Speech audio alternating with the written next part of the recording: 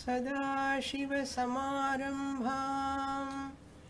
शङ्कराचार्यमध्यमाम् अस्मदाचार्यपर्यन्तां वन्दे गुरुपरम्पराम्। ओम पंचदशी మొదటి అధ్యాయం తత్వ వివేక ప్రకరణం 49వ శ్లోకం. సవికల్పస్య లక్ష్యత్వే లక్ష్యస్య స్యాదవస్తుతాం నిర్వికల్పస్య లక్ష్యత్వం న దృష్టం న చ సంభవీ.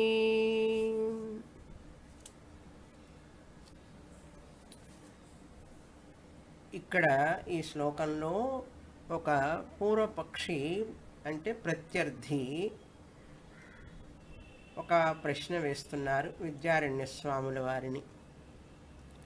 ఎప్పుడైతే విద్యారణ్య స్వామి వారు మహావాక్యము ద్వారా భాగత్యాగ లక్షణ ద్వారా వ్యక్తి అంటే ముముక్షు శ్రవణకర్త వేదాంతము శ్రవణం చేసేటటువంటి ముముక్షువు భాగత్యాగం ద్వారా తన యొక్క నిజస్వరూపాన్ని గ్రహించగలుగుతాడు. అంటే జీవుడిలో ఉన్నటువంటి ఉపాధిని తొలగించి ఈశ్వరుడిలో ఉన్నటువంటి ఉపాధిని కూడా అది సత్యము కాదు అని తెలుసుకుంటే ఆత్మ మిగులుతుంది. జీవ ఉపాధి శరీరము త్రయం స్థూల సూక్ష్మ కారణ శరీరం లేక పంచకోశాలు, వీటిని మిథ్యాగా తెలుసుకోవాలి. అవి సత్యం కాదు, అవి ఉపాధి మాత్రమే. అదేవిధంగా ఈశ్వరుడిలో కూడా స్థూల ప్రపంచం సూక్ష్మ ప్రపంచం కారణ ప్రపంచం మాయా ఉపాధి ఈశ్వర, ఆ ఉపాధి అనేటటువంటిది అసత్యం. ఆ ఈశ్వరుడిలో ఉన్నటువంటి పరమాత్మలో ఉన్నటువంటి పరమ అనేటటువంటి విశేషణము, జీవాత్మలో ఉన్నటువంటి జీవ అనేటటువంటి విశేషణము. పరమ అనే విశేషణమేమో సర్వజ్ఞత్వాన్ని సర్వవ్యాపిత్వాన్ని తెలియజేస్తుంది. జీవ అనే విశేషణం జీవాత్మలో ఉన్నటువంటిది అల్పవ్యాపిత్వం అల్పజ్ఞత్వాన్ని తెలియజేస్తుంది. కనుక అల్పజ్ఞత్వం సర్వజ్ఞత్వం అనేటువంటివి తాత్కాలికమైనటువంటి ఆగంతుకమైనటువంటి లక్షణాలు కనుక వాటిని నిజంగా మనం తీసుకోకూడదు. ఆ భాగాన్ని త్యాగం చేస్తే ఆత్మ అనేది ఒక్కటే అని తెలుస్తుంది. అదే ఐక్యం అంటారు. అటువంటి ఐక్యాన్ని పొందడమే జీవన్ ముక్తి. ఐక్యం పొందడం అంటే ఐక్యము, నేను పరమాత్మని, నా ఆత్మస్వరూపం పరమాత్మ ఆత్మస్వరూపం కూడా ఒక్కటే అని తెలుసుకోవడమే జీవన్ ముక్తి. తెలుసుకోవడం అంటే జ్ఞానం. దీన్నే ఆత్మజ్ఞానము లేక మోక్షము అంటారు. దీన్ని మించినటువంటి మోక్షం ఏదైనా ఉన్నదా అంటే లేదు. ఉన్నట్లుగా ఎక్కడన్నా చెప్పినా కూడా స్వర్గం వెళ్ళడమే మోక్షము, లేకపోతే బ్రహ్మలోకానికి వెళ్ళడమే మోక్షము అని ఎక్కడైనా చెప్పి ఉంటే అవన్నీ కూడా అర్థవాదాలుగా తెలుసుకోవాలి. బ్రహ్మలోకానికి వెళ్ళినా కూడా అక్కడ కూడా ఇదే జ్ఞానం పొందితేనే మోక్షము. కనుక ఎక్కడికి వెళ్ళినా ఈ జ్ఞానం లేకుండా మోక్షం రాదు అనే విషయాన్ని అర్థం చేసుకోవాలి. ఏ సబ్జెక్ట్ అయినా మనకు కావాలంటే అది జ్ఞానాన్ని ద్వారానే వస్తుంది. కానీ మరి ఏ మార్గాల వల్ల కూడా ఫిజిక్స్ జ్ఞానము, కెమిస్ట్రీ జ్ఞానము, సంగీత జ్ఞానము వస్తుందా? రాదు కదా. అదేవిధంగా ఇక్కడ కూడా ఆత్మ అజ్ఞానం ఉన్నది కనుక నీకు దుఃఖం ఉంది. ఆత్మ అజ్ఞానం పోతే దుఃఖం పోతుంది. దుఃఖ రాహిత్యమే కదా మోక్షం అంటే. ఆత్మనైన నా యందు దుఃఖము లేదు అని తెలుసుకోవడమే కదా మోక్షం అంటే. అదే మోక్షం అనేది గురువుగారు చెప్పినప్పుడు దాని మీద నమ్మకం కలగాలి. గురువుగారైనా వారి సొంత వాక్యాలు చెప్తున్నారా? కాదు. గురువుగారు శాస్త్రంలో చెప్పిన దాన్ని చెప్తున్నారు. ఆ శాస్త్రంలో చెప్పింది నాణ్య పంథాయనాయ విద్యతే అని ఉపనిషత్తు చెప్తోంది, మహానారాయణ ఉపనిషత్తు. ఇది కాకుండా వేరే మార్గము లేదు అన్నది. ఏది కాకుండా, ఈ జ్ఞానం పొందడం కాకుండా వేరే మార్గం లేదు మోక్షానికి. అది ఏదైనా నీ కోసం తృప్తి కోసం చెప్పినా కూడా అది నువ్వు వాస్తవంగా తీసుకోకూడదు. తీసుకుంటే నీకే నష్టం. అందుకని ఇక్కడ మనకు మహావాక్యము ద్వారా క్రిందటి వారం చెప్పాను. లక్షణావృత్తి, అభిధావృత్తి అని వాక్యవృత్తిలో శ్లోకాన్ని చెప్పి, లక్షణావృత్తి అది 3 విధాలని, జహల్లక్షణ, అజహల్లక్షణ, జహదజహల్లక్షణ అని చెప్పి 3 విధాలుగా ఉన్నాయని చెప్పాను. ఆ జహదజహల్ లక్షణే భాగత్ లక్షణ అంటారు, లేక భాగత్యాగ లక్షణ అని కూడా అంటారు. ఆ లక్షణావృత్తి అదేం చేస్తుంది? ఆ లక్షణావృత్తి లక్ష్యతే అన్నారు. బ్రహ్మాన్ని మనకు తెలియజేస్తుంది. అది లక్ష్యతే అంటే అక్కడ. అందుకని ఈ పూర్వపక్షి ఏం అడుగుతున్నాడు అంటే, ఆ పూర్వపక్షికి చెప్పి పూర్వపక్షి సమాధానం ఇస్తున్నారు విద్యారణ్యుల వారు. ఎటువంటి సమాధానం ఇవ్వాలి వాళ్ళకంటే, ఆ పూర్వపక్షి వాదం చేసేవాళ్ళు కూడా 3 రకాలు ఉంటారు.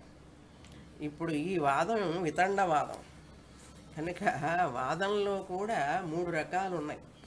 సంవాదము, జల్పము, వితండము అని. సంవాదం అంటే ఒక వ్యక్తి తన సత్యస్వరూపాన్ని తెలుసుకోవాలని ఆరాటపడుతుంటాడు. అవతలి వ్యక్తికి తెలుసు, ఆ వ్యక్తికి తెలుసు అని ఈ వ్యక్తికి తెలుసు. ఆ వ్యక్తి దగ్గర తెలుసుకోవాలనే ఉద్దేశంతో వింటాడనమాట. సంవాద రూపంలో ప్రశ్నలు అడుగుతూ ఆ గురువుగారి దగ్గర ఆ సత్య జ్ఞానాన్ని పొందడం కోసం ఏదైతే ప్రయత్నం ఉంటుందో దాన్ని సంవాదము అంటారు. ఉదాహరణకి భగవద్గీతలో కృష్ణ పరమాత్మ అర్జునుడి మధ్య జరిగినటువంటి సంవాదము. భాగవతంలో ఉద్ధవుడికి కృష్ణ పరమాత్మకి జరిగినది సంవాదము. ఎందుకంటే ఉద్ధవుడు ఎన్నో విషయాలు తెలుసుకోవాలని ఆరాటపడుతున్నాడు, అర్జునుడు కూడా ఎన్నో విషయాలు తెలుసుకోవాలని ఆరాటపడుతున్నాడు. అప్పుడు ఆ గురువుని ప్రశ్నించి ఆ ప్రశ్న ద్వారా ఆ సమాధాన్ని పొందాలి, అది తెలుసుకోవాలని జిజ్ఞాసతో. దాన్ని సంస్కృతంలో ఏమంటారంటే తత్వ బుభుత్సోహో. తత్వం అంటే సత్యాన్ని, అది శ్లోకంలో లేదు, వేరే చెప్తున్నాను. తత్వ బుభుత్సోహ అంటే, బుభుత్సు అంటే బోద్ధుం ఇచ్చుహు బుభుత్సు. ఎవరైతే తెలుసుకోవాలనే కోరికతో ఉంటాడో దేన్ని? తత్వాన్ని, సత్యాన్ని. తత్వం అంటే సత్యము, ఆత్మతత్వము. కథావాద, కథ అంటే ఆ వాదము, ఆ కథ అంటే చెప్పడం, మధ్యలో వాళ్ళిద్దరూ సంవాదం చేసుకోవడం, సంభాషణ చేసుకోవడం కథ. తత్వబుభుత్సోహో కథావాద లేక సంవాద అంటారు. దాన్ని సంవాదము అంటారు. అంటే అది ఆరోగ్యకరమైనటువంటిది సంవాదం కూడా. ఇంట్లో కూడా సంవాదం చేసుకుంటే మంచిది, జ్ఞానం వస్తుంది ఎవరికైనా, ఏ విషయంలోనైనా. సంవాదం కాకుండా పోట్లాడుకుంటుంటారు చూసారా, అది జల్పం, వితండం అంటారు సంస్కృతంలో. రెండవ రకమైనటువంటి కథ ఏమిటంటే, కథ అంటే స్టోరీ కాదు అర్థం. కథ అంటే మాట్లాడటం, ఒకరు ఇద్దరు కలిసి మాట్లాడుకోవడం కథ. జల్పం అనేది రెండవ విషయం, రెండవ రకం. ఈ జల్పం ఏమిటంటే ఉభయ సాధన విజిగీషవతి కథా జల్ప అంటారు. ఈ జల్పం అనేది ఏంటంటే ఉభయ సాధనవతి. ఈ నేను చెప్పేది కరెక్ట్ అని ఈ వ్యక్తి చెప్తూ ఉంటాడు, ఆ వ్యక్తి ఏమో కాదు నేను చెప్పేదే కరెక్ట్ అని చెప్పి చెప్తుంటారు. అలా ఇళ్ళలో జరుగుతూ ఉంటాయి కదా మాటలు. నువ్వు చెప్పేది కరెక్ట్ అంటే తను చెప్పేది కరెక్ట్ అని ఈ వ్యక్తి అంటాడు, ఆ వ్యక్తి ఏమంటాడు ఎదురు వ్యక్తి నేను చెప్పేదే కరెక్ట్ అని చెప్పి తన యొక్క అదేంటి తను చెప్పినటువంటి దాన్ని సత్యాన్ని నిరూపించుకోవడానికి ప్రయత్నం చేయడం, అలా మాట్లాడడం అన్నమాట. ఆ విధమైన దృష్టితో మాట్లాడటం. ఉభయ సాధన విజిగీషవతి అంటే ఇద్దరికీ కూడా వారి వారి యొక్క ఆలోచనను సరి అయినది అని చెప్పుకోవడానికి ప్రయత్నం చేయడమే జల్పము అంటారు. వితండం ఏమిటంటే ఇద్దరు వ్యక్తులు మాట్లాడుతూ ఒక వ్యక్తి ఏమంటాడు, నువ్వు చెప్పేది తప్పు అంటాడు, నేను చెప్పేదే కరెక్ట్. జల్పంలో నువ్వు చెప్పేది తప్పు అనడు, తాను చెప్పేది కరెక్ట్ అంటాడు అంతే. కానీ వితండంలో ఏంటంటే నువ్వంతా తప్పు, నేను మాత్రమే కరెక్ట్. ఎదుటి వ్యక్తిని తప్పుగా నిర్ణయించి తానే కరెక్ట్ అని చెప్పడమే వితండవాదం అంటారు. మన ఇళ్లలో కూడా తెలుగులో కూడా వాడతాం మనం, వితండవాదం చేయవాకురా అంటాం. అంటే తాను పట్టిన కుందేటికి మూడే కాళ్ళు అంటుంటారు చూసారా. తను అనుకున్నదే కరెక్ట్, తాను చెప్పేదే కరెక్ట్ అనే భావన ఎవరికైతే ఉంటుందో, ఉంటూ అలా మాట్లాడే వాళ్ళని ఏమంటారు? వితండవాదులు అంటారు. ఇప్పుడు ఇక్కడ పూర్వపక్షి వితండవాదం చేస్తున్నాడు. ఏమిటంటే సాధ్యం కాని దాన్ని ఇక్కడ సాధ్యం చేయాలని చూస్తున్నాడు. ఏమిటది అంటే బ్రహ్మ నిర్వికల్పం.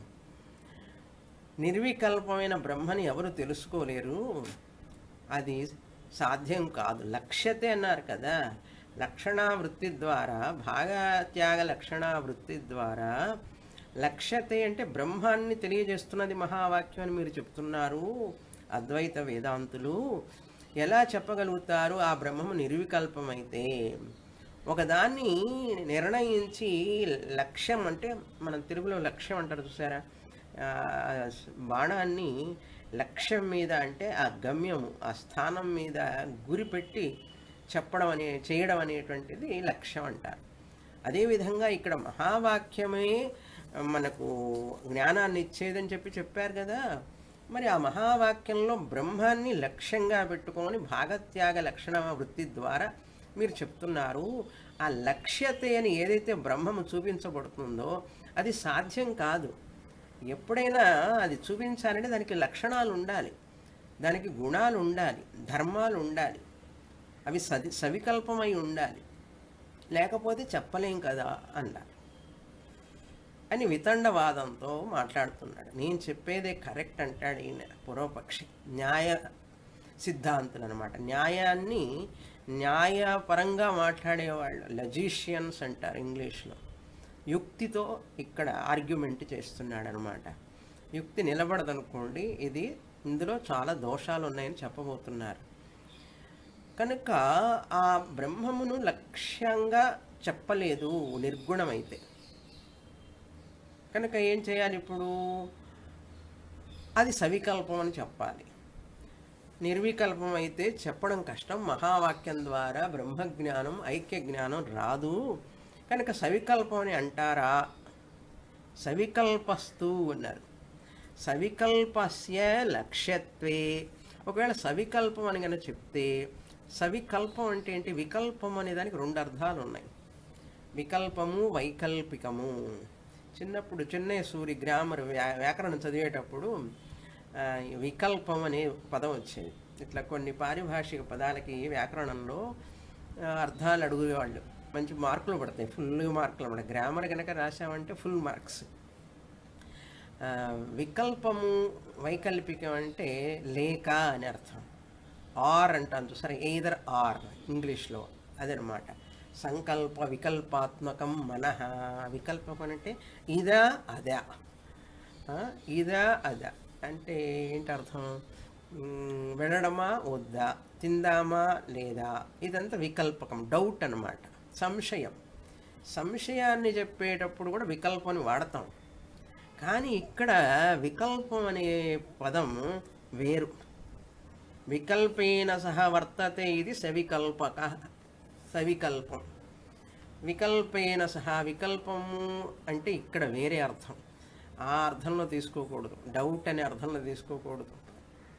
ఏమిటి అర్థం ఇక్కడ అంటే, వికల్పం అంటే నామ రూప కర్మ భేదాలు. వికల్పం అంటే ధర్మములతో కూడి ఉన్నటువంటి. ఏ ధర్మాలు అంటే పేరు, ఊరు, రూపం, ఆ పని. ఒక్కొక్క వస్తువుకి ఒక పేరు ఉంటుంది. ఆ పేరు, దాని రంగు, దాని పని. ఇప్పుడు ఇది ఒక క్లిప్ ఉందండి. ఈ క్లిప్ ఎరుపు క్లిప్, ఆకుపచ్చ క్లిప్ అన్నాం. ఈ క్లిప్ అనేది ఒక పేరు. దీనికి రంగు ఉన్నది, రూపం ఉన్నది, దీని సైజు ప్లాస్టిక్, ఒక రూపం ఉంది. ఏం పని చేస్తుంది? పుస్తకాన్ని, పేపర్ని ఇట్లా పట్టుకుంటుంది. సో నామ రూప కర్మ ఇదంతా వికల్పం. దీన్నే వికల్పం అంటారు. ఇంగ్లీష్లో డివిజన్ అంటారు, భేదం అంటారు. ఇది ఆకుపచ్చ క్లిప్, ఇది ఎరుపు క్లిప్. ఇది క్లిప్, మరొకటి పెన్ను. పెన్ను క్లిప్ కాదు, క్లిప్ పెన్ను కాదు. కనుక నామాలు వేరు, రూపాలు వేరు, క్రియ వేరు. వేరు పనులు, వేరు పేర్లు, వేరు రూపాలు, రెండు కనపడుతున్నాయి కదా. దీన్నే వికల్పం అంటారు. ఇప్పుడు మనం ప్రపంచంలో వస్తువులు చూస్తే అన్ని వికల్పాలే. ప్రతి వస్తువుకి పేరు, ప్రతి వస్తువుకి ఒక రూపము, రంగు, దాని యొక్క పని, అవన్నీ ఉంటాయి. మనం పుస్తకం పని వేరు, పెన్ను పని వేరు, కళ్ళు చేసే పని వేరు, మైక్ చేసే పని వేరు, రికార్డింగ్ చేసే పని వేరు, రకరకాల పేర్లు, రకరకాల రూపాలు, రకరకాల పనులు. వీటన్నిటినీ ఈ ధర్మములు అంటారు, ఎట్రిబ్యూట్స్ అంటారు ఇంగ్లీష్లో. సంస్కృతంలో ఇంకా తెలుగులో కూడా అంటాం, విశేషణము అంటాం. విశేషణము అనేది చాలా అంటే గుణము, ఎట్రిబ్యూట్, క్యారెక్టరిస్టిక్స్ అంటారు ఇంగ్లీష్లో. ఈ విశేషణం అనేది ఎక్కడ ఉంటుందయ్యా అంటే విశేష్యంలో ఉంటుంది. విశేషణము తాను స్వతంత్రంగా ఉండదు. ఇప్పుడు ఈ ఎరుపు రంగు అనేది క్లిప్పు కంటే వేరుగా ఉంటుందా?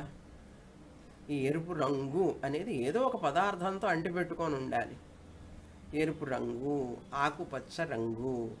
కనుక ఈ యొక్క ఎరుపు రంగు క్లిప్ అనే పదార్థాన్ని అంటిపెట్టుకొని ఉంది, ఆశ్రితమై ఉంది. ఆ వికల్పం అంటే ద్రవ్యం అంటారు దాన్ని. ఈ క్లిప్ని ఏమంటారు? ద్రవ్యము, ఒక వస్తువు. దీన్ని సవికల్పం అంటారు. ఎందుకంటే దీనికి రూపం ఉంది, దానికి ఆకారం ఉన్నది, పేరున్నది, పని చేస్తుంది. ఇది వేరే దాని యొక్క ఆ పనిని ఎవరు చేయలేరు కదా. కనుక దాని పని, దాని రూపము, దాని యొక్క క్రియ అంటారు. నామ రూప కర్మ. కనుక అన్ని వస్తువులు కూడా ఇలాగే ఉన్నాయి ప్రపంచంలో. ఇదంతా సవికల్పం. ఒకవేళ బ్రహ్మం సవికల్పమే అన్నావనుకో, సవికల్ప లక్షణం ఏమిటి? అది మారుతూ ఉంటుంది, నశిస్తుంది, అనిత్యము. ఏదైతే నశిస్తుందో అది మిథ్య కదా. అప్పుడు మీ బ్రహ్మము సవికల్పము గనక అయితే, సవికల్పస్య లక్ష్యతే లక్ష్యస్య అవస్థుత స్యాత్ అన్నారు 49వ శ్లోకంలో మొదటి లైన్లో. అవస్థుత అంటే అది లేకుండా పోతుంది, కొద్ది రోజులకి మిథ్య అని తెలిసిపోతుంది. కొద్ది రోజులకేంటి, చూసేటప్పుడే. ఆ పాము చూస్తూ ఉంటే తాడు మీద అది ఎప్పుడైనా పోతుందో, అసలు ఎప్పుడు లేదని తెలుస్తుందా? అది లేనే లేదని తెలుస్తున్నది. అదేవిధంగా ఈ జగత్ నామరూపం కూడా లేనే లేదు. అదేవిధంగా మీ బ్రహ్మము కూడా న్యాయవాది అంటే న్యాయశాస్త్రాన్ని చదువుకొని ఆ సిద్ధాంతం ఆధారంగా మాట్లాడే వ్యక్తి న్యాయవాది అంటారు. న్యాయశాస్త్రాన్ని చెప్పేవాడు. నైయాయికులు అంటారు. నైయాయికులు అంత యుక్తి అన్నమాట, రీజనింగ్ అంటారు. కనుక అటువంటి బ్రహ్మము మిథ్య అవుతుంది.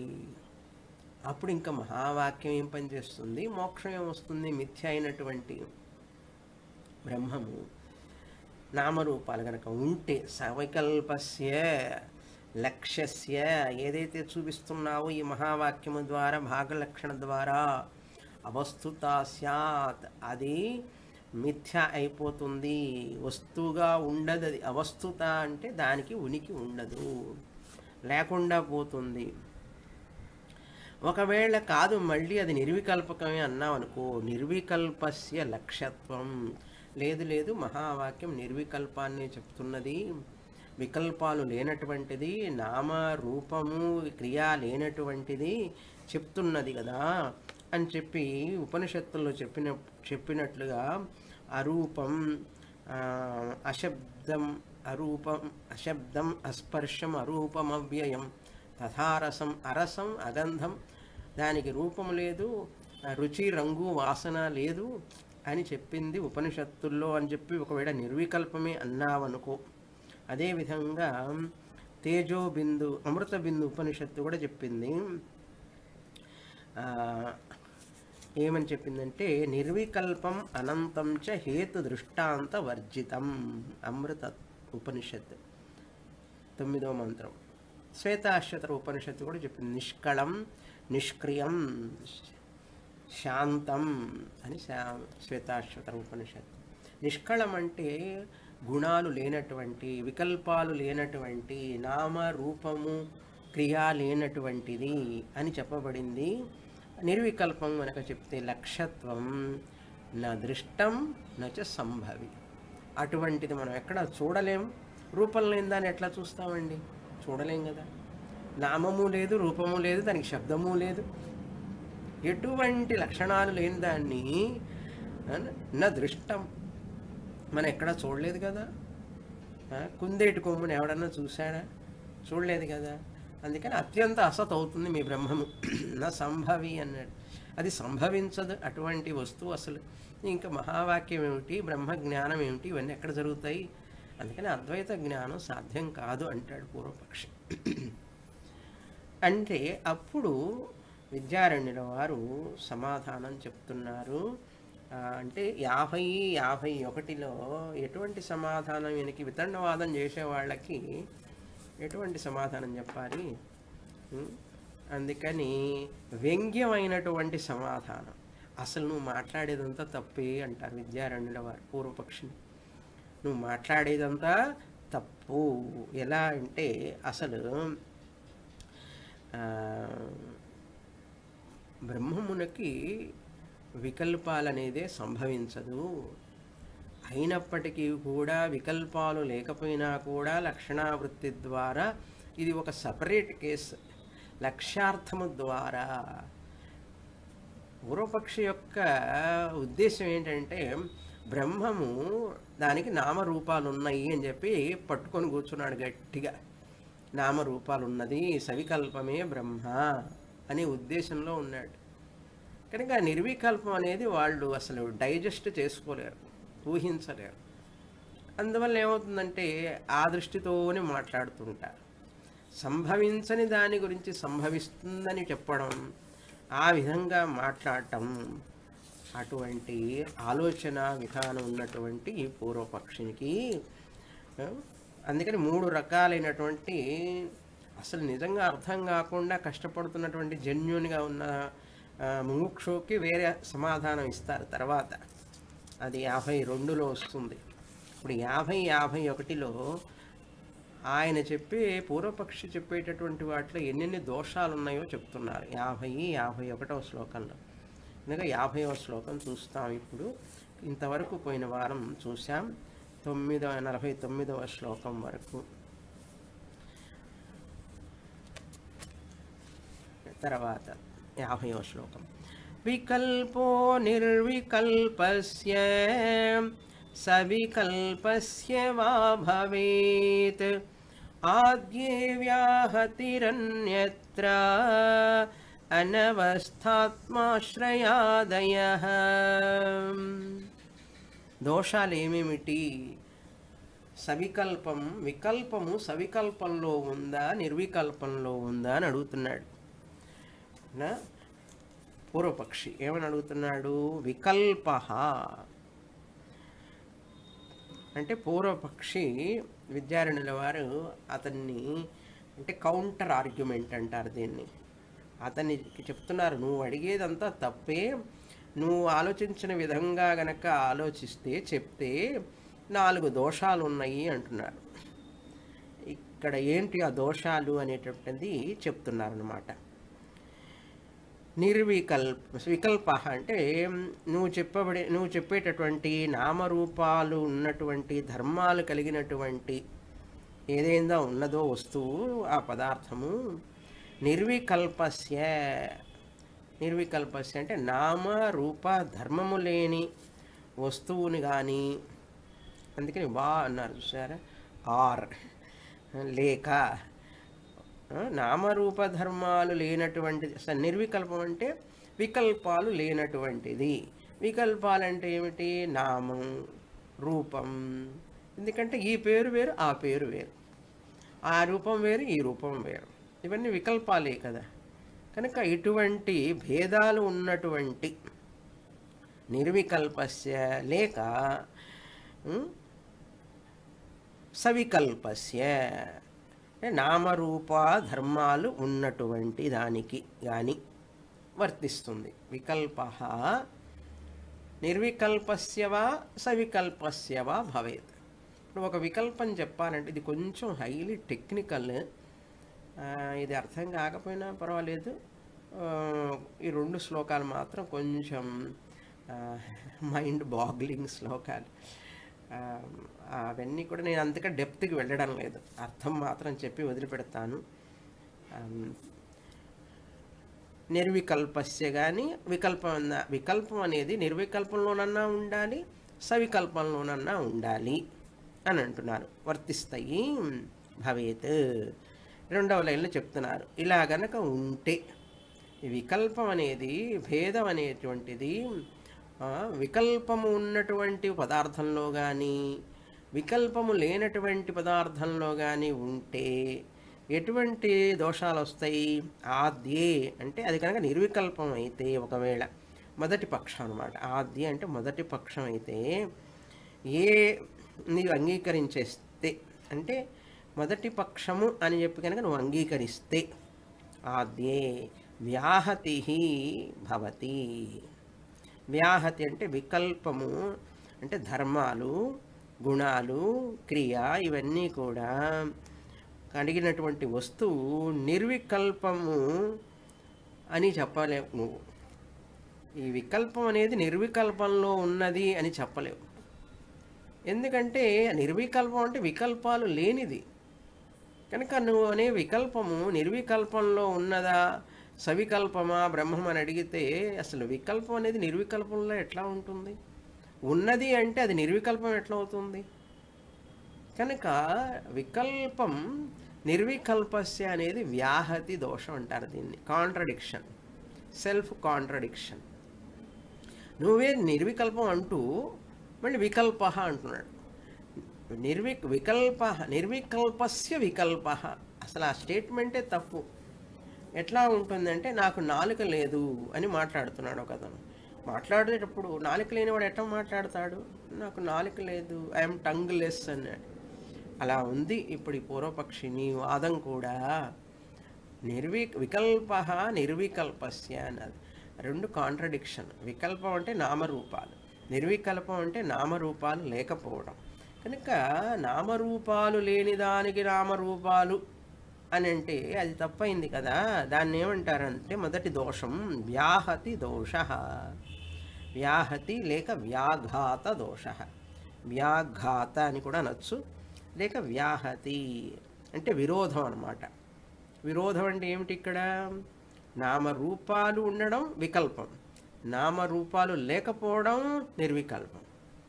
అందుకని నిర్వికల్పస్య వికల్ప అనేది ఆ మాటే తప్పు. కనుక నువ్వు అడిగినటువంటిది సవికల్పస్య లక్ష్యతే లక్ష్యస్య నిర్వికల్పస్య లక్ష్యత్వం. ఈ సవికల్పం నిర్వికల్పం అనే మాటలు నువ్వు చెప్పు అంటే అతను బ్రహ్మము సవికల్పం అనేటటువంటి ధోరణితోనే మాట్లాడుతూ ఉంటే మరి ఏ సమాధానం చెప్పాలి? దోషాలు ఉన్నాయి నీ దాంట్లో అని చెప్తున్నారు. కనుక వ్యాహతి దోషము, విరోధం సంభవిస్తుంది. అన్యత్ర, ఇక్కడ వ్యాహతి రన్యత్ర అని ఉంది, అక్కడ ఎట్లా విభజించాలి? వ్యాహతి ప్లస్ అన్యత్ర. ఇవన్నీ పంచదశి ఎంతోమంది అనువాదం చేశారు తెలుగులో. నోరి వెంకట సోమయాజులు గారని మంచి పండితుడు, వారు రాశారు చాలా వేదాంత గ్రంథాలు. చాలా సూక్ష్మం, చాలా పండితుడు, మహాపండితుడు ఆయన. వారి తమ్ముడు గారు ఇక్కడ ఉండేవారు చెన్నైలో. ఎప్పుడో నేను ఆ గ్రంథాలయానికి పబ్లిషర్స్కి విజయవాడలో శివకామేశ్వరి పబ్లికేషన్స్ అనేదో పుస్తకాలు కావాలని చెప్పి పంచదశ అడిగితే ఆయన ఆశ్చర్యపోయి ఎవరబ్బా ఈ పుస్తకాలు అడిగేవారని చెప్పి అడ్రస్ కనుక్కొని ఎక్కడ ఉంటారా అని చెప్పి ఇక్కడే టీ నగర్లోనే నేను క్లాస్ తీసుకునేదాన్ని పక్క స్ట్రీట్లోనే ఉన్నారు ఆయన. చూడండి, ఆయన అన్ని పుస్తకాలు వాళ్ళ అన్నయ్య గారు రాసిన నోరి వెంకట సోమయాజు గారు రాసిన పుస్తకాలన్నీ తెచ్చిచ్చారు నాకు. ఊరికేనే తీసుకోండి అమ్మా మీరు చెప్పండి ఇవి అందరికీ అని చెప్పి. కనుక ఆయన మంచి పండితులు. ఆయన వ్రాశారు పంచదశిని తెలుగులో. అది మన తెలుగు క్లాస్ వాళ్ళకు కూడా అందరికీ కాపీస్ కూడా పంచాము అప్పుడు. ఎంతమంది దగ్గర ఉన్నదో తెలియదు, ఉన్నవాళ్ళు చూస్తుంటారు అనుకుంటాను. కనుక ఆ పుస్తకం ఒకటి ఉంది. తర్వాత ఇంకా తెలుగులో రాసిన వాళ్ళు చాలామంది ఉన్నారు. ఇంకొకరు ఎవరంటే తిరుపతి పబ్లికేషన్స్ వాళ్ళు పబ్లిష్ చేసిన వాళ్ళు రాయప్రోలు లింగ సోమయాజి అని ఒకరు రాశారు. వీళ్ళందరూ కూడా ఇంకొక ఒకరు రాశారు, అది పేరు తెలియదు. అయితే చాలా కష్టమైన తెలుగు, అసలు ఇప్పటి వాళ్ళకి ఆ తెలుగు తెలియదు. అది కూడా చాలా అంటే రామకృష్ణ అని ఒక ఆయన పంచదశికి వ్యాఖ్యానాన్ని రాశారు సంస్కృతంలో. ఆ రామకృష్ణ అనే వ్యాఖ్యానానికి తెలుగులో సంస్కృతంలోనూ వ్రాసి తెలుగు లిపిలో దానికి ప్రతిపదార్థము వ్రాసి దానికి అర్థము వ్రాసి వ్యాఖ్యానం రాశారు. వారి పేరు తెలియదు, పేరు చూడలేదు నేను. కానీ ఆ పుస్తకం మాత్రం ఎంత గొప్పదంటే ఆ తెలుగు ఇప్పుడు ఎవరు చదవలేరు. అంటే మన ఆంధ్రాలో ఇంతమంది పండితులు ఉన్నారు. ఎక్కడో ఏ గ్రామంలోనో వాళ్ళు విద్య చెప్పుకుంటూ గురుకులాలు చెప్పులో విద్య చెప్పుకుంటూ ఎవరికి తెలియకుండా, పబ్లిసిటీ లేదు, ఏం లేదు, ఊరు లేదు, పేరు లేదు, వాళ్ళకు వాళ్ళు ఆ జ్ఞానంలో మునిగి తేలి పుస్తకాలు రాశారు. ఎంతోమంది ఎన్నో పుస్తకాలు. నేను ఎలా చెప్తున్నానంటే ఇక్కడ అడయార్ లైబ్రరీ ఒకటి ఉంది, థియోసాఫికల్ సొసైటీ. ఈ అడయార్ లైబ్రరీకి చాలామంది వేదాంతం చదివే వాళ్ళంతా అక్కడికి వెళుతుంటారు. పుస్తకాలు చాలా ఉంటాయి, కలెక్షన్స్. అక్కడికి వెళ్ళి చూస్తే వాళ్ళందరూ చెప్తారు, తెలుగే ఉన్నాయండి స్వామిని గారు, మీ తెలుగు వాళ్ళు చాలామంది ఎంతోమంది రాశారు, మాకు తెలుగు రాదే, కొంచెం చదివి చెప్తారా అని అడిగేవాళ్ళు. అందుకని ఒక నాతో పాటు వేదాంతం చదువుకునేటట్టు ఒక ఆవిడ పుస్తకాలు తీసుకొని తెలుగు ప్రింటింగ్ అనమాట, తెలుగు లిపిలో ఉన్నాయి. ఎంతోమంది వ్రాసిన పుస్తకాలు మహావాక్య రత్నమాల అని చెప్పి తీసుకొచ్చింది. మహావాక్యాలు, ఎన్నో మహావాక్యాలు, దానికి ప్రతిపదార్థం, దానికి అన్నీ తీసుకొచ్చి చదివించి నేను చదువుతూ చెప్తూ ఉంటే ఇంగ్లీష్లో రాసుకునేది. అట్లా తెలిసింది నాకు ఇంతమంది తెలుగులో ఎంతోమంది వ్రాశారు అని చెప్పి. ఇప్పుడు ఆ పుస్తకాలు అవుట్ ఆఫ్ ప్రింట్, ప్రింటింగ్ చేసేవాళ్ళు లేరు, చేసిన చదివేవాళ్ళు లేరు. కనుక ఎప్పుడైనా మనం పుస్తకాలు అడిగితే ఎక్కడైనా లైబ్రరీలో ఎక్కడన్నా ప్రింటింగ్ ప్రెస్లు అడిగితే గ్రంథాలయాల్లో వాళ్ళు ఎవరండి ఇప్పుడు టెక్స్ట్ తీసుకునే వాళ్ళని అడుగుతున్నారు. ఇప్పుడు అట్లా ఉంది పరిస్థితి. అదేవిధంగా నైష్కర్మ్య సిద్ధి కూడా అడిగితే ఎక్కడ కాపీలే దొరకలే. నేను స్టార్ట్ చేసినప్పుడు నైష్కర్మ్య సిద్ధి మైసూర్ నుంచి తెప్పించాను ఆ పుస్తకాలు. మైసూర్లో ఒక గ్రంథాలయం అంటే పుస్తకాలు విక్రయించే దాంట్లో వేదాంత బుక్ హౌస్ వాళ్ళు ఎవరో తెప్పించి పెట్టారు మైసూర్ నుంచి. ఇవేనండి ఉన్నాయి కాపీలు, ఒక 30-40 ఉన్నాయి, ఇంతకంటే లేవన్నారు. అసలు అందుకంటే అవుట్ ఆఫ్ ప్రింట్ అయిపోతున్నాయి అన్నీ కూడా. చదివేవాళ్ళు ఉండాలి, చెప్పేవాళ్ళు ఉండాలి, లేకపోతే ఏముంది, ఆ పుస్తకాలన్నీ అట్లాగే పాతబడిపోయి పురుగులు పడతాయి అన్నమాట. ఇక మనుషులు విద్యావంతులు కావాలి, మేధా సంపన్నులు కావాలి అనుకునేవాళ్ళు బాగా ఎప్పుడు చదువుతూ ఉంటారు. చదవాలి అంటే ఎంతోమంది ఎన్నో విధాలుగా ఆలోచించి వ్రాస్తారు. ఇంకొక పుస్తకం చెప్పాలంటే ఇంగ్లీష్లో వ్రాశారు. పూజ్యస్వామి దయానంద సరస్వతి మా స్వామీజీ వారి శిష్యులే. ఆయన శుద్ధ బోధానంద అని ఆయన కూడా పంచదశికి చక్కటి వ్యాఖ్యానం రాశారు ఇంగ్లీష్లో. ఆయన పేరు కూడా స్వామి శుద్ధ బోధానంద, బాంబేలో ఉంటారు. అది ఎట్లాగో నాకు ఎవరో ఇచ్చారు ఆ పుస్తకం. కనుక పుస్తకాలు దొరకడం కష్టం. ఎవరో నాకు ఇచ్చిన పుస్తకాలే, నేను కొనలేదు అన్నీ. ఆయన ఇంగ్లీష్ పుస్తకం అన్నమాట, చాలా బాగా రాశారు. అసలు ఫస్ట్ చాప్టర్ మాత్రమే రాశారు. ఎంత వివరంగా రాశారంటే ఫస్ట్ చాప్టర్ అంత వివరంగా రాశారు ఇంగ్లీష్లో. ఆయనే చెప్తారు ఈ 2 శ్లోకాలు చాలా కష్టము, ఏవి 50-51. ఎందుకంటే అన్ని దోషాలు ఉన్నాయి. మనమేమో బ్రహ్మం అంటే నిర్వికల్పం అని ఆలోచిస్తాము, సవికల్పం అనే దృష్టితో మాట్లాడుతున్నాడు. అప్పుడు వారికి ఎలాంటి సమాధానం చెప్పాలి? 4 దోషాలు వస్తాయని చెప్పారు. వ్యాహతి దోషం అన్నారు మొదట, అన్యత్ర వ్యాహతి ఒకటి, తర్వాత అది కాకుండా అనవస్థ దోషం మరొకటి, ఆత్మాశ్రయ దోషం మూడవది, ఆదయ అంటే ఇంకా రెండు ఉన్నాయి. ఏమిటంటే అన్యోన్య ఆశ్రయ దోషం, అన్యోన్య ఆశ్రయ దోషం, చక్రక దోషం అని. కనుక ఆర్డర్ చూసుకుంటే వ్యాహతి దోషం అనేది మొదటిది, కాంట్రడిక్షన్. రెండవది ఆత్మాశ్రయ దోషం. ఆత్మాశ్రయ దోషం అంటే ఒక వికల్పము, ఒక ధర్మము ఇంకొక దాని మీద ఆధారపడి ఉండడం, తన మీదనే ఆధారపడి ఉండడం, ఒక గుణము తన మీదనే ఆధారపడి ఉండడం అన్నారు. ఇందాక చెప్తున్నాను విశేషము విశేషణము అని. ఒక వస్తువు యొక్క విశేషం చెప్పాలండి, ఏమండి అదేంటండి విశేషం ఏమిటండి అందులో అడుగుతుంటారు చూసారా. ఆ వస్తువు యొక్క విశేషం ఏమిటండి అన్నారు. ఆ వస్తువు అనేది విశేష్యము, దానికి కొన్ని విశేషణాలు ఉంటాయి, అడ్జెక్టివ్స్ అంటారు. విశేష్యం అంటే నామవాచకం, విశేషణం అంటే అడ్జెక్టివ్. విశేషము అంటే దానిలో ఉన్నటువంటి పర్టిక్యులారిటీ. పర్టిక్యులారిటీ అంటే దాని యొక్క గొప్పతనం, సిగ్నిఫికెన్స్, ప్రత్యేకత. తెలుగులో చెప్పాలంటే ప్రత్యేకత. దాని ప్రత్యేకత ఏంటండి అంటే విశేషము. అన్నీ వి మీదనే వస్తాయి చూడండి. విశేష్యము, విశేషణము, విశేషము.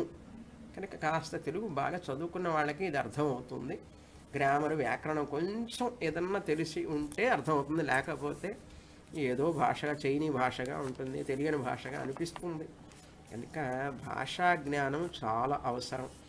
ఇప్పుడు ఏమైందంటే ఆంగ్ల భాష వచ్చిన తర్వాత మనకు ఏ భాష సరిగ్గా రాకుండా పోయింది, ఒక భాష కూడా.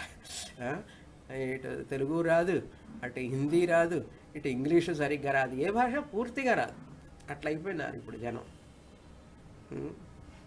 కనుక భాషా జ్ఞానం లేకుండా ఏ గ్రంథాన్ని కూడా మనం ఆకళింపు చేసుకోలేము.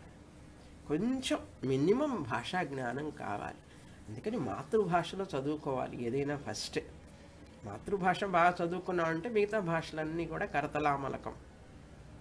కానీ వెనకటి రోజుల్లో మాతృభాష అంటే తెలుగు లిటరేచర్ అంటే ఎగతాళి. తెలుగు లిటరేచరా ఏముంది అందులో? ఇంగ్లీష్ లిటరేచర్ చదివితే ఎకనామిక్స్, అకౌంట్స్ ఇట్లాంటివన్నీ చదవాలంటే అందరూ ఆశపడేవాళ్ళు అప్పుడు. తెలుగు లిటరేచర్ ఎందుకో నేను ప్రోద్బలం వల్ల తెలుగు తీసుకున్నా. నాకు ఇష్టం లేకపోయినా కూడా మంచిది, అది ఉపయోగపడుతుందని తెలుగు లిటరేచర్ తీసుకున్నా బిఏలో. ఆ తెలుగు లిటరేచర్ చదవడం వలన ఇప్పుడు ఈ తెలుగు పుస్తకాలు చదవగలుగుతున్నాను. ఎందుకంటే ఇవన్నీ కూడా వేదాంతపరమైనటువంటి పదాలు, అచ్చమైన తెలుగులో, శుద్ధమైన తెలుగులో వ్రాస్తారు పండితులందరూ. కనుక అటువంటి ఇప్పుడు పంచదశి రామకృష్ణ మిషన్ బుక్ మీకు ఆ శ్లోకాలు పంపిస్తున్నాం. ఎంతమంది చూస్తున్నారో నోట్ చేసుకుంటున్నారో నాకు తెలియదు, కానీ ఆ శ్లోకాలు వ్రాసుకోవాలి. పంపించే దేనికంటే ఒక వారం ముందే పంపిస్తున్నా, 4 రోజుల ముందే. అవి నోట్స్లో రాసుకుంటే నేను చెప్పేటప్పుడు అక్కడ అలాంటి అర్థాలు రాసుకోవచ్చు. లేకపోతే ఏమవుతుందంటే ఆ శ్లోకము మనకు అర్థం కాదు, వినేటప్పుడు ఏమిటి ఆ పదాలని తెలియదు. కనుక క్షుణ్ణంగా అర్థం కావాలంటే సిన్సియర్ స్టూడెంట్ అయితే, నేను సిన్సియర్ స్టూడెంట్నండి అని అనుకున్నారనుకోండి, ఆ శ్లోకాలన్నీ కాపీ చేసుకోవాలి నోట్స్లో. వాట్సాప్ ద్వారా పంపిస్తున్నాం కదా, నోట్స్ చేసుకోవాలి, రాసుకోవాలి. దేనికి పంపించడం? లేకపోతే శ్రమ కదా పంపించే వాళ్ళకి. ఎందుకు పంపాలి అంటే వినేవాళ్ళు అది శ్లోకం ఉంటే తేలికగా అర్థం చేసుకుంటారనే దృష్టితోనే కదా పంపిస్తున్నాం. కనుక మీరందరూ రాసుకుంటున్నారని చెప్పి అనుకుంటున్నాను నేను. ఎందుకు చెప్తున్నానంటే ఇదంతా కూడా ఇంతమంది మనకు వ్యాఖ్యానాలు రాశారు తెలుగులో, చక్కటిది. అందుకని మీకు పంపించే శ్లోకాలైనా కనీసం తెలుగులో చూస్తే, వాటిని చదివేటప్పుడు కొంచెం కళ్ళతో చూసి మనసులో మీరు చదువుకుంటూ ఉంటే అది అర్థమవుతుంది. ఎందుకు చెప్తున్నాను ఇప్పుడు ఇదంతా అంటే విశేషము, విశేషణము, విశేషము, ఈ 3 పదాలు మినిమం. ఇప్పుడు మల్లె పువ్వు ఉన్నదనుకోండి, మల్లె పువ్వు అనేది అది నామవాచకం. మల్లె పువ్వు విశేష్యము. దాని విశేషణం ఏంటి? తెలుపు రంగు. తెలుపు రంగు అది విశేషణం. ఉదాహరణ చెప్తున్నా. దాని విశేషం ఏమిటండి అంటే మంచి వాసన వస్తుందండి, మంచి వాసన వస్తుంది, సాయంత్రం పూట విచ్చుకుంటుంది, నెక్స్ట్ డే కూడా మంచి వాసన వస్తూ ఉంటుంది అని చెప్పి చెప్తాం. అట్లాగే ఒక్కొక్క పువ్వుకి గులాబీ పువ్వు విశేష్యము. విశేషణం ఏమిటి? ఎరుపు రంగు, పింక్ కలర్, విశేషణం.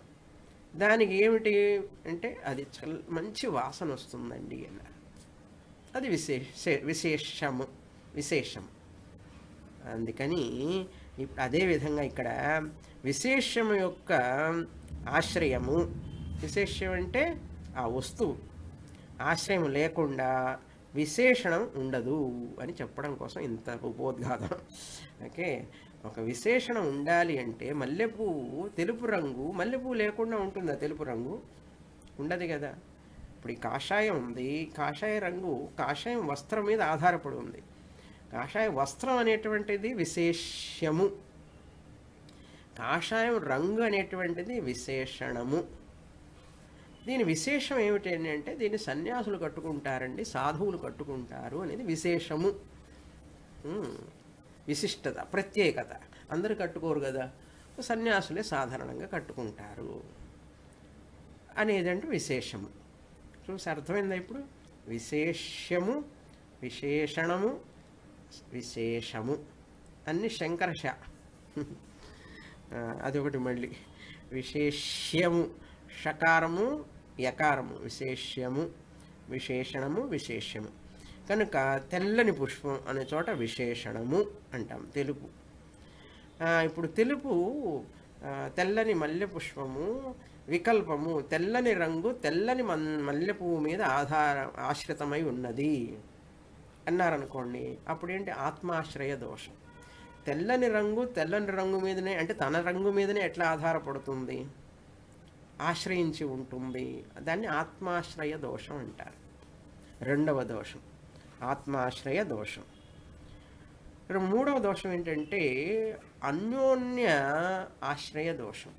అన్యోన్య అంటే ఒక వికల్పం, వికల్పం సవికల్పం అంటే ఏంటి? వికల్పేన సహ వర్తతే ఇది సవికల్పం. వ్యాకరణం కొంచెం తెలిసిన వాళ్ళకి ఇది అవసరం. వికల్పేన సహ వర్తతే ఇది సవికల్పం. సవికల్పాన్ని ఎట్లా చెప్పాలి పదాన్ని? వికల్పేన సహ వర్తతే ఇది సవికల్పం. వికల్పేన అనేది తృతీయ విభక్తి, తృతీయాంతం. వర్తతే ఇది సవికల్పం. సవికల్పము అనేది ప్రథమా విభక్తి. ఇప్పుడు తృతీయ విభక్తి, తృతీయాంతం, ప్రథమాంతం, దీని మీద అది ఆధారపడటం, దాని ఉనికి కోసం ఇది దీని మీద ఆధారపడటం. బ్రహ్మాన్ని నిర్ణయించడానికి, బ్రహ్మము ఉనికిని నిర్ణయించాలంటే ఈ తృతీయాంతమైనటువంటి వికల్పము, వికల్పేన సహ అన్నాం కదా, వికల్పేన సహ తృతీయాంతమైన వికల్పము ప్రథమాంతమైన వికల్పం మీద ఆధారపడితే, ఎందుకంటే సవికల్పంలో ఒక వికల్పం ఉంది, వికల్పస్య అన్నప్పుడు ఒక వికల్పం ఉంది, రెండు వికల్పాలు ఉన్నాయి. దీని ఉనికి కోసం ప్రథమాంతం అంటే ప్రథమా విభక్తిలో ఉన్న వికల్పం మీద ఆధారపడిన, ప్రథమా విభక్తిలో ఉన్నటువంటి వికల్పము తన ఉనికి కోసం తృతీయ విభక్తిలో ఉన్నటువంటి వికల్పం మీద ఆధారపడిన దీన్ని ఏమంటారు? అన్యోన్య ఆశ్రయం అంటారు, మ్యూచువల్ డిపెండెన్సీ. అలా జరుగుతుందా? అసలు జరగదు. అది ఒక దోషం. మూడవ దోషం అన్యోన్య ఆశ్రయ దోషం. ఇది ఇంకా ఎలాబరేట్గా వెళ్ళాలంటే ఇట్ టేక్స్ 2-3 hours. అందుకని నేను just introducing what is what అన్నది అంతే. ఇప్పుడు మూడో దోషం ఏంది? మొదటిది ఏంటి? వ్యాహతి దోషం. రెండవది ఆత్మాశ్రయ దోషం. మూడవది అన్యోన్యాశ్రయ దోషం. నువ్వు గనక బ్రహ్మంలో సవికల్పమా వికల్పమా అనేటువంటి మాటలు గనక లేవనెత్తితే, వికల్పేన సహవర్తతే సవికల్పం అంటే V1 V2 అంటే విశేషణ నెంబర్ 1 విశేషణ నెంబర్ 2, V2 V3 అట్లా వస్తూ ఉంటాయి.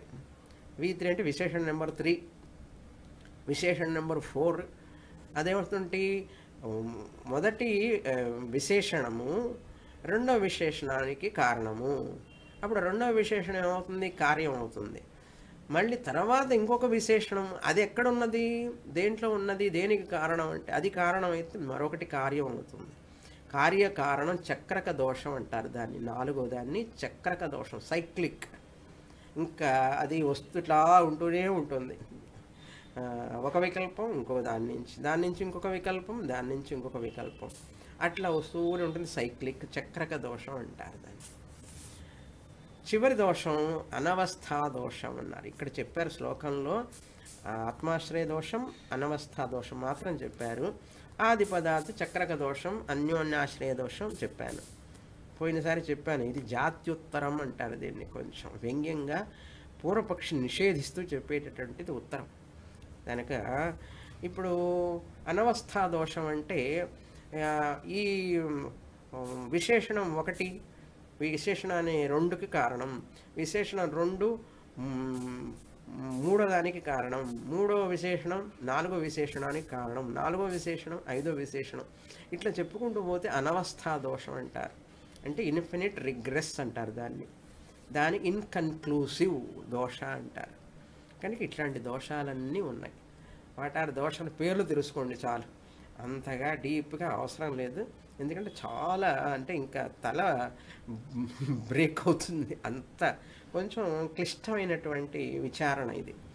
అందుకని డీప్గా వెళ్ళటల్లా నేను. పేర్లు మాత్రం తెలుసుకోండి. వ్యాహతి దోష నెంబర్ 1, నెంబర్ 2 ఆత్మాశ్రయ దోష, నెంబర్ 3 అన్యోన్య ఆశ్రయ దోష, నెంబర్ 4 చక్రక దోష, నెంబర్ 5 అనవస్థా దోష. ఇన్ని దోషాలున్నాయి ఓ నైయాయిక నీ యొక్క ఆర్గ్యుమెంట్లో. కనుక ఈ దోషాలన్నీ కూడా, ఈ వికల్పాలన్నీ ఎక్కడ ఉంటాయి? మా బ్రహ్మంలో లేవు వికల్పాలు, నీ పదార్థాలలో ఉన్నాయి. 52వ శ్లోకంలో చెప్పబోతున్నారు. చదువుతాను శ్లోకం, ఏం చెప్తున్నారో చూస్తాం. ఇప్పుడు 51 మనం పూర్తిగా చూసాం, అర్థం చేసుకున్నాం. దాని ప్రతిపదార్థం కూడా చెప్పాను. వికల్పము అంటే వ్యాహతి దోషం అని చెప్పాను. వికల్పం అనగా ధర్మాలు కలిగి ఉండటం. నిర్వికల్పం ఉన్నదానికి వికల్పం ఎలా చెప్తావో చెప్పవు కదా.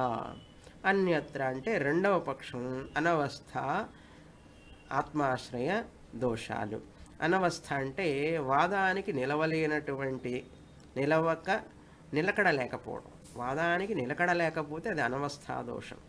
ఆత్మాశ్రయ తనకు తానే ఆశ్రయం అవ్వడం ఆత్మాశ్రయం అనగా అన్యోన్య ఆదయ అని ఉంది కదా, అది మొదలైన అంటే అన్యోన్యాశ్రయము మొదలైనటువంటి చక్రక దోషం అని అర్థం. ఇవన్నీ కూడా మా బ్రహ్మంలో ఉండవు, నీ పదార్థాలకైతే ఉంటాయి. ఆయన సప్త పదార్థాల గురించి మాట్లాడతారు. ఎవరు? నైయాయికులు. ఏమిటా సప్త పదార్థాలు చెప్తున్నారు. ఈ 51వ శ్లోకంలో చదువుతాను.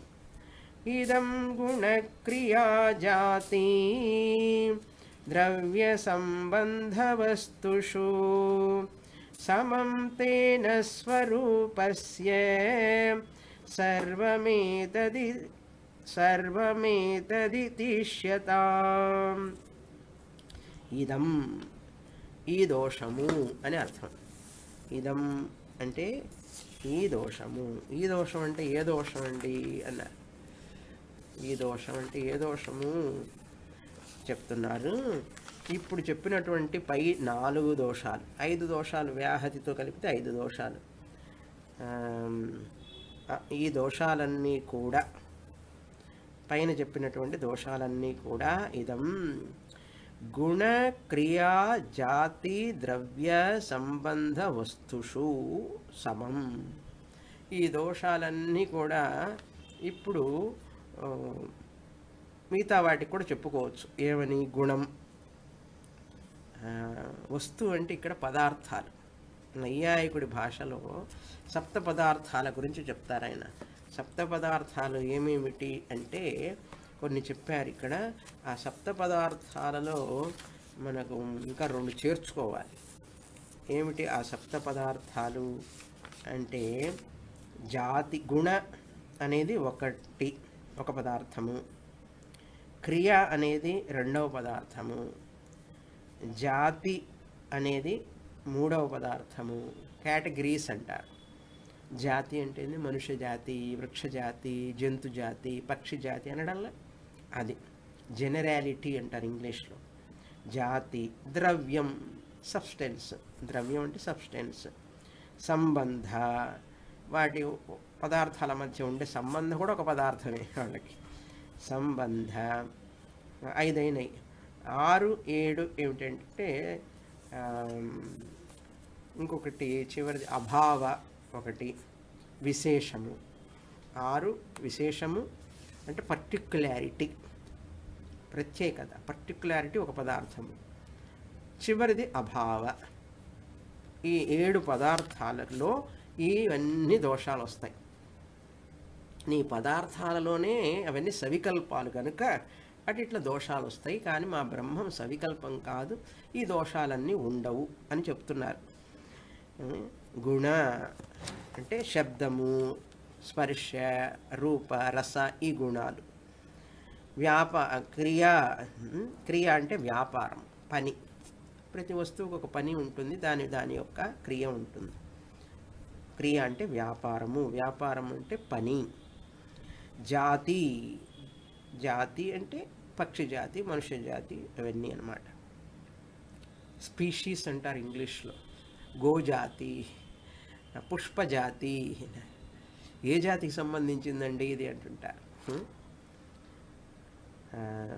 ఎద్దులు కూడా కొనేటప్పుడు ఏ జాతికి చెందింది అంటారు, అడుగుతుంటారు. అట్లా అన్నమాట. ద్రవ్యం అంటే సబ్స్టెన్స్, భూమి, ఆకాశము, ఇవన్నీ ద్రవ్యాలే. పంచభూతాలన్నీ ద్రవ్యాలే. ప్రతి వస్తువు ద్రవ్యమే. ఇవన్నీ ద్రవ్యాలు, మనం చూసేవన్నీ ద్రవ్యాలే. ద్రవ్యము. తర్వాత సంబంధము అంటే ఒకదానితో ఒకటి సంయోగం అన్నమాట. ఒక పదార్థం మరొక పదార్థంతో సంయోగాన్ని సంబంధం అంటారు. మొదలైన వస్తుషు, మొదలైనవంటే అభావ విశేషాలు చేర్చుకోవాలి మనం. వీటన్నిటిలో కూడా సమం. ఈ దోషాలు, ఈ 5 దోషాలు సమం అన్నారు. అదేవిధంగా మళ్ళీ గుణంలో గుణం ఉన్నదా, మొదటి గుణంలో రెండవ గుణం ఉన్నదా, రెండవ గుణంలో మొదటి గుణం ఉందా, మొదటి గుణం రెండవ గుణం మీద ఉంటే అది ఆత్మాశ్రయ దోషం అవుతుంది. అంటే ఆ గుణం తెల్లది రంగు, తెలుపు రంగు మీద ఉన్నది గుణం. అదేవిధంగా మొదటి గుణము రెండవ గుణం మీద, రెండవ గుణం మొదటి గుణం మీద ఆధారపడిందంటే అన్యోన్యాశ్రయం అవుతుంది. మొదటి గుణం రెండవ గుణానికి కారణం, రెండవ గుణం మూడవ గుణానికి కారణం, మూడవ గుణం నాలుగవ గుణానికి కారణం అన్నామంటే చక్రక దోషం వస్తుంది. లేదు 4వ గుణం 5కి 5, 6కి 6 గుణం 7కి అని అన్నామంటే అనవస్థా దోషం వస్తుంది. ఇట్లా గుణానికి దోషాలు వస్తాయి. అంతేకాదు క్రియకి వస్తుంది. మొదటి క్రియ, రెండవ క్రియ ఏది ఎందులో ఉన్నది అనేటటువంటిది ఇట్లా అప్లై చేసుకుంటూ పోతే 7 పదార్థాల్లో కూడా ఈ 4-5 దోషాలు ఉన్నాయి. కనుక ఏమిటి, ఏతత్ సర్వం, ఇవన్నీ కూడా తేన, అందువలన తేన సమం అనేది సంబంధ వస్తుషు సమం. ఏమిటి సమం? ఇదం, ఈ దోషాలన్నీ కూడా సమానం వీటన్నిటికీ. తేన, ఆ కారణం చేత, అందువలన ఏతత్ సర్వం, సర్వమేతత్ అని ఉంది కదా, ఏతత్ సర్వం, ఇవన్నీ కూడా స్వరూపస్య అంటే వస్తు స్వభావం అందే, అంటే ఆత్మయందే స్వరూపమునందు ఉంటాయి. వస్తువు అంటే ఇక్కడ ద్రవ్యం, వస్తువు మీద ఆధారపడి ఉంటుంది. ఒక గుణం కూడా ఒక ద్రవ్యంలో ఉంటుంది, ఒక క్రియ కూడా ఒక ద్రవ్యంలో ఉంటుంది. అన్ని ద్రవ్య ఆధారితము. వస్తువు అంటే ఇక్కడ ద్రవ్యంగా చెప్పుకోవచ్చు. స్వరూపస్య అనేది ఆత్మ వస్తువు అనేది ఇంకొక అర్థం. ఆత్మ మీద ఆధారపడి ఉన్నాయి. స్వభావంతో అవన్నీ కూడా ఆత్మ మీద ఆధారపడి ఉన్నాయి ఫైనల్గా ఏది చెప్పినా కూడా. కనుక ఇష్యతాం అంటే ఇవన్నీ మనం అంగీకరించి తీరాలి. ఈ దోషాలన్నీ గుణక్రియా జాతిలో ఉంటాయి, కానీ బ్రహ్మంలో ఉండవు. నిర్వికల్పమైన బ్రహ్మము అవన్నిటికీ, వీటన్నిటికీ ఆధారం ఆయనకి ఇందులోనూ సంబంధం లేకపోయినా కూడా ఆయన వీటికి ఆధారము, అధిష్టానము అని చెప్పబోతున్నారు. ఈ ఇప్పుడు 52వ శ్లోకంలో ఒక జెన్యున్ స్టూడెంట్ ఉంటాడు కదా, నాకు మీరు చెప్పిందంటే అర్థం కాలేదండి, ఎలా అర్థం చేసుకోవాలి, కొంచెం అర్థమయ్యేటట్లు చెప్పండి అని కొంచెం వినయంగా భక్తితో అడిగాడు అనుకోండి, వితండవాదం చేయకుండా, కొంచెం మరీ తన అతి తెలివితేటలు చూపించకుండా. కొంతమంది అతి తెలివితేటలు చూపిస్తుంటారు. అతి తెలివితేటలు చూపించి అతిగా మాట్లాడుతూ ఉంటారు. వినడం తక్కువ, మాట్లాడటం ఎక్కువ చాలామంది. వినాలి నేర్చుకునేవాడు అనేవాడు ఎప్పుడు ఎక్కువ మాట్లాడాడు. అనవసరంగా మాట్లాడటం, తనకేదో తెలుసని మాట్లాడటం, ఏదేదో ఊహించుకొని అది తన అవతల వాళ్ళ చేత ఒప్పించాలని ప్రయత్నం చేయడం, ఇవన్నీ చేసేవాళ్ళకి జ్ఞానం రాదు. కానీ ఇప్పుడు ఈ 52వ శ్లోకంలో ఒక నిజంగా జెన్యున్గా, అంటే నిజమైనటువంటి ముముక్షువు, నాకు ఇవన్నీ తెలియలేదండి, ఎలా తెలుసుకోవాలండి చెప్పండి అని అడిగాడు అనుకోండి. అంటే అతి తెలివితేటలు చూపించకుండా, అంటే ఏమంటారంటే యావరేజ్ స్టూడెంట్ అంటారు చూసారా తెలుగులో, ఇంగ్లీషు పదం కలుపుతాం. యావరేజ్ స్టూడెంట్ అంటే మీడియోకర్ స్టూడెంట్. అతి తెలివితేటలు వద్దు, మందబుద్ధి వద్దు, మధ్యస్థంగా ఉంటే చాలు జ్ఞానం పొందడానికి. పెద్ద పెద్ద తెలివితేటలు ఏం అక్కర్లేదు. మరీ ఎక్కువ తెలివితేటలు ఉన్నవాళ్ళకి అసలు జ్ఞానమే రాదు. ఇంకా చెప్పాలంటే అతి తెలివితేటలు ఒక ప్రతిబంధం అవుతుంది. కనుక నాకు మంచి తెలివితేటలు లేవే అని చెప్పి పెద్ద బాధపడాల్సిన పని లేదు. నాకు ఇవన్నీ అర్థం కావడం, మహావాక్యం అర్థమైతే చాలు. ఓకే, 52వ శ్లోకం.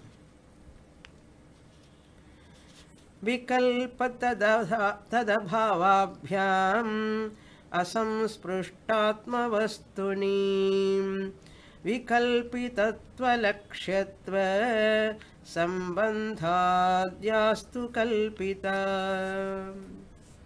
ఇప్పుడు ఈ 2 శ్లోకాలు అయిపోయినాయి కదా, దోషాలు అయిపోయినాయి, చెప్పేశాం. పూర్వపక్షి వెళ్ళిపోయినాడు. ఇప్పుడు మన స్టూడెంట్ ఉన్నాడు, నిజాయితీపరుడు ముముక్షు ఉన్నాడు. ఆయనకి చెప్తున్నారు ఏమని అంటే, వికల్ప తదభావాభ్యాం, వికల్పములు అనేటటువంటివి, ధర్మములు, గుణములు, విశేషణములు లేకుండడం, తదభావాభ్యాం లేకపోవడం, విశేషణము లేకపోవడం అనేటువంటిది, అసంస్పృష్టాత్మ వస్తుని, ఆత్మని ఏవి కూడా ఇవన్నీ అంటవు. వికల్ప తదభావాభ్యాం, అసంస్పృష్ట ఆత్మ, దేనికి చేత అంటబడనిటువంటి ఆత్మ. అసంస్పృష్ట, సంస్పృష్ట అంటే నువ్వు పట్టుకోవచ్చు, తాకొచ్చు. దేని చేత అనాయింటెడ్, దేని చేత లేపనం పొందనటువంటి, దేనితో సంబంధం లేనటువంటి అసంస్పృష్ట. ఏది అది? ఆత్మ. ఆత్మయందు ఎంత మాత్రము స్పృశించలేనటువంటి, స్పర్శించడానికి సాధ్యం కానటువంటి, రూపం ఉంటే కదా స్పర్శిస్తావు, రూపం లేని దాన్ని ఆత్మని ఏం స్పర్శిస్తావు, ఏం పట్టుకుంటావు? అటువంటి పరమార్థమైనటువంటి వస్తువు ఆత్మని వికల్పితత్వ లక్ష్యత్వ, వికల్పితత్వ లక్ష్యత్వ సంబంధాద్యాహ తు. వికల్పితత్వ 1 వర్డ్, లక్ష్యత్వ 2వ వర్డ్, సంబంధాత్ 3వ వర్డ్. ఈ 3 ఏంటి అర్థాలంటే, వికల్పం అంటే ధర్మములు, విశేషణాలు. లక్ష్యత్వ అంటే ఒక పదము ద్వారా చెప్పబడ, ఇన్ఎక్స్ప్లికబుల్ అంటారు. బ్రహ్మము ఇన్ఎక్స్ప్లికబుల్. నువ్వు ఈ పదార్థం ఇట్లా అట్లా అని వాక్కుతో చెప్పగలిగేటటువంటిది కాదు బ్రహ్మము. గుణములచే కానీ వాక్యాలతో కానీ సూచించడం, సంబంధింపబడటం, బంధం అంటే సంబంధం మొదలైన విశేషణాలు, విశేషము అన్నీ కూడా కల్పితాహ, ఇవన్నీ కల్పించబడినవి. కల్పితాహ అంటే ఆరోపింపబడినవి, ఆరోపితములు మాత్రమే అని ఇది విషయం అసలు.